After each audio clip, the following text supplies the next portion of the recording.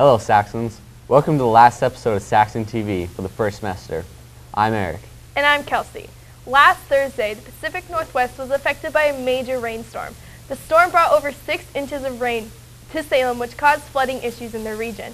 Salem-Keizer schools were closed on Friday, and all after-school activities were canceled. The town of Turner was evacuated to safety, and South Salem students helped out the community by filling sandbags and helping families block the water from their homes.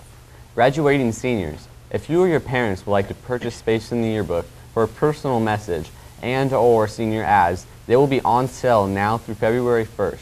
For more information, see the online newsletter, yearbook staff, or Mrs. Aquino. Spring play auditions for the comedy You Can't Take It With You are February 7th and 8th from 2:45 to 5 p.m. in the Rose Auditorium. See Mrs. Gibbons for details. Everyone is welcome. Now let's head over to Aki to see what we have for this week's weather.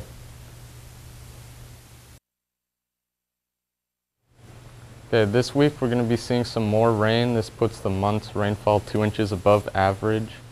Other than that, it's not looking too bad. We've got highs in the high 40s and lows in the mid 30s.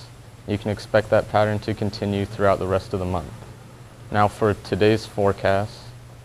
Okay, for today we've got a high of 45, winds going to the southwest at 7 miles an hour, 65% humidity, and a 100% chance of rain. Back to you. Thanks, Aki. There's a new business that just opened in South Salem. Verizon Go Wireless store next to Five Guys, located in the Vista Place Shopping Center. It opened at the beginning of December. Did you hear about that fat cat? Well, it was adopted.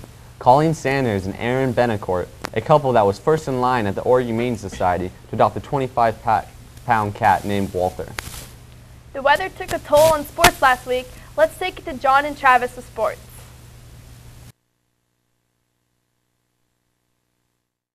Alright, thanks Kelsey.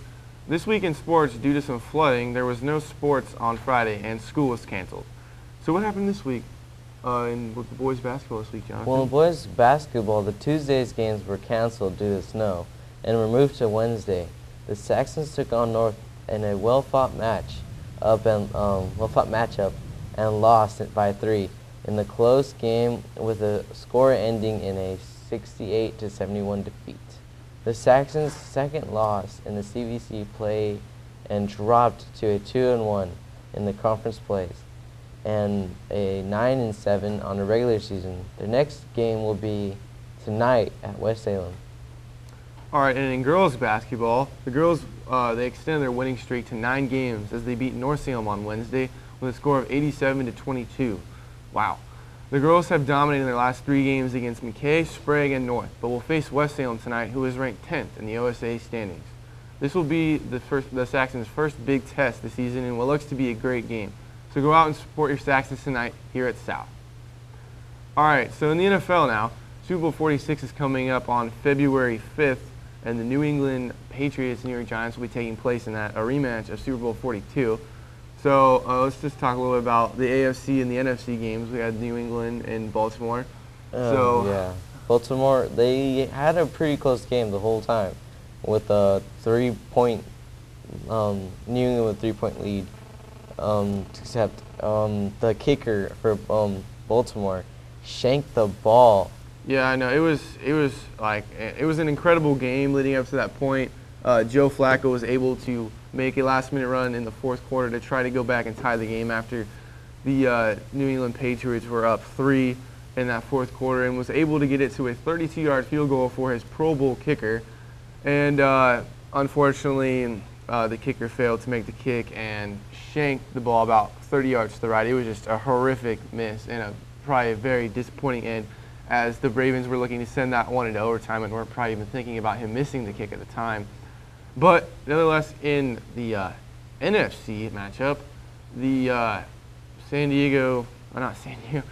Francisco 49ers took on the New York Giants, who were red hot coming in. Honestly, everyone was thinking, 49ers might have the edge, but I knew it right away that the Giants, they were coming in hot. But nevertheless, it was a very close game. The turnovers, right? The turnovers are horrible. 2 turnovers but from the 49ers, and no turnovers for the Giants. And those 2 turnovers, one came in the 4th quarter, and one came in the overtime, which led to the the Giants Loss. win. So it was just both games were actually one of the best NFC AFC games I've ever seen, like coming from back to back. But anyway, the Pro Bowl. Pro Bowl's coming up on next Sunday in Honolulu, Hawaii. But that looks like it for this week's sports. So back to you guys. Took on the New York Giants, who were red hot coming in. Honestly, everyone was thinking, 49ers might have the edge, but I knew it right away that the Giants, they were coming in hot. But nonetheless, it was a very close game. The turnovers, right? The turnovers are horrible. 2 turnovers but from the 49ers and no turnovers for the Giants. And those 2 turnovers, one came in the 4th quarter and one came in the overtime, which led to the Giants win. So it was just both games were actually one of the best NFC AFC games I've ever seen, like coming from back to back. But anyway, the Pro Bowl. Pro Bowl's coming up on next Sunday in Honolulu, Hawaii. But that looks like it for this week's sports. So back to you guys. Thanks, Travis. Are you tired of going to the grocery store just to return your cans and bottles? Well, there's a new way. Oregon Beverage Recycling Cooperative is opening a new building in the beginning of March to return your cans and bottles. It will be located in the former Joanne Fabric building next to ITT Technical Institute. Go to the website for more information. Have you made losing weight a goal for the new year and haven't gotten anywhere? Stay tuned for helpful tips and information. We'll be back after these messages. Hi, I'm Dr. Carmine Padavona from Cambridge University in England, and I'm here in Chicago, the windy city of America, testing out InstaRange.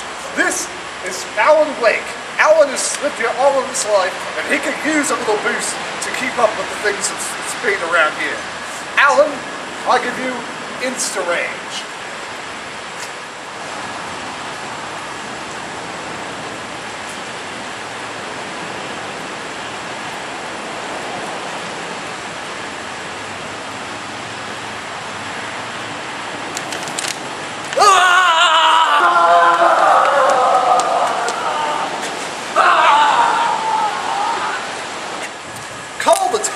Number at the bottom of your screen to order your free sample of InstaRange.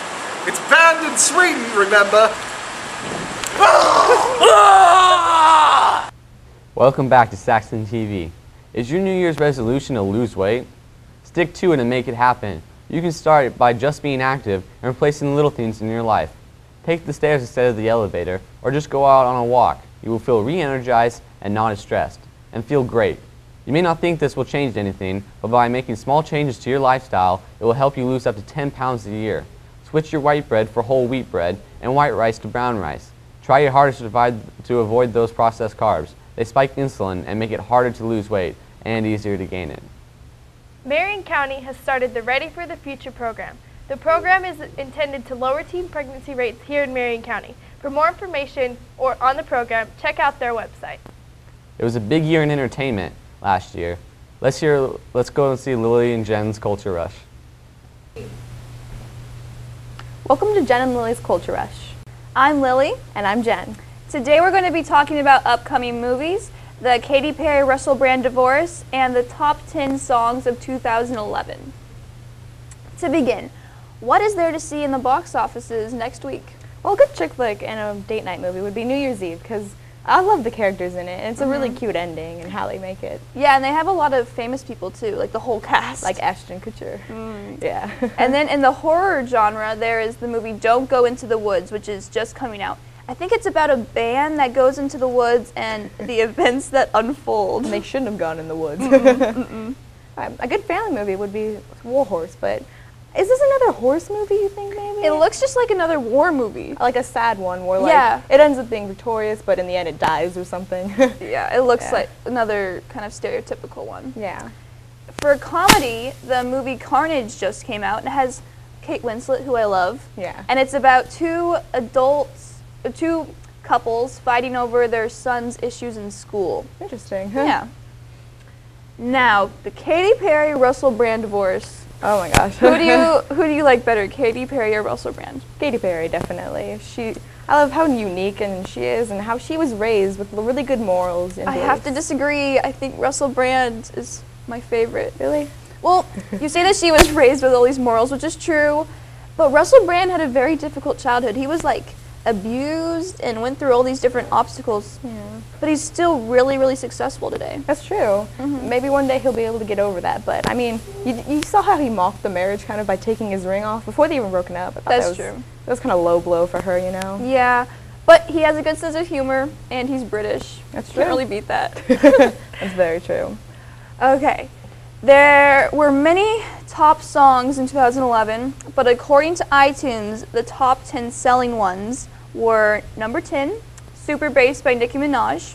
Number 9 is Pumped Up Kicks by Foster the People. Number 8 was Moves Like Jagger by Maroon 5. E.T. by Katy Perry featuring Kanye West. Number 6 was Give Me Everything by Pitbull. Number 5 is Forget You by CeeLo Green. 4 was Grenade by Bruno Mars. Number 3 is Firework by Katy Perry. Number 2, Party Rock Anthem by LMFAO. Yeah. And number 1 was Rolling in Deep by Adele. That kind of surprises me. You would think that LMFAO would have gotten the number one slot. Yeah. Well, from pop star breakups to fighting war horses, there's a lot to see in pop culture this next week. Thank you for watching. Thanks, guys. That is all for this week on Saxon TV. We want to thank those who were involved in this semester's production. Have a great day, Saxons.